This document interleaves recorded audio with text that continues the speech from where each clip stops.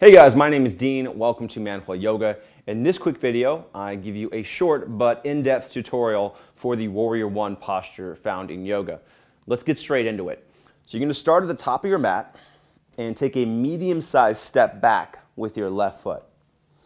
Point that foot out at a 45 degree angle. Make sure that your feet aren't forming a direct line with one another. So your right foot should be about 4 to 6 inches outside of the left foot. Start by straightening your legs and then squaring your hip toward the front. So your hips toward the front. So the right hip pulls back, the left hip pulls forward. Push down firmly through your right leg so you feel the weight in the right hip. And then bend your right knee until your right shin is perpendicular to the floor. So we're making a 90-degree angle with the shin to the floor. To increase the mobility here, you're going to crawl that foot forward. Squeeze your legs toward one another. So the right leg squeezes back and the left foot squeezes forward. Make sure to push down, continue to push down firmly through both feet. Keep your back knee locked out, so don't allow your left knee to bend. Keep it locked out, push down through the heel and the outer edge of the back foot. From here, with your hips squared forward, with your abs tight, and the legs squeezing toward one another, lift your arms straight overhead. Make sure you don't arch your back here. Try to keep your spine neutral and work on squeezing your arms back. That's going to add a shoulder mobility element to this. As you hold the posture, you're going to inhale to get taller and exhale to sink deeper into this posture.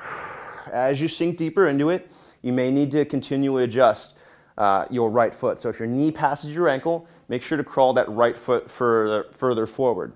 Again, you don't want your feet to line up in a straight line, so your back foot should be to the outside of your front foot. To square your hips as much as possible, firmly push through the front hip toward the floor and narrow your stance as needed. So you might not be ready for your feet really far apart, especially if you notice your chest going forward past your hips, and so you might want to bring your feet closer together at first. Focus on feeling the correct stretches in your lower body and don't worry so much about how deep you get into it. And again, stretches, correct muscle engagement, and keep that spine neutral. So not arched, but neutral, and shoulders above your hips. And that's that. For more information on this pose, make sure to head to the link in the description below. You'll get benefits, a full pose technique walkthrough, common errors to avoid, modifications if you can't quite do it, and get some FAQs answered. All of the information I just gave you was taken directly from my book, Yoga Fitness for Men. It was a #1 new release in 3 categories on Amazon, featured in Muscle and Fitness magazine, and also in Men's Health online. It's available all over the world, in stores and online. Make sure to check that out.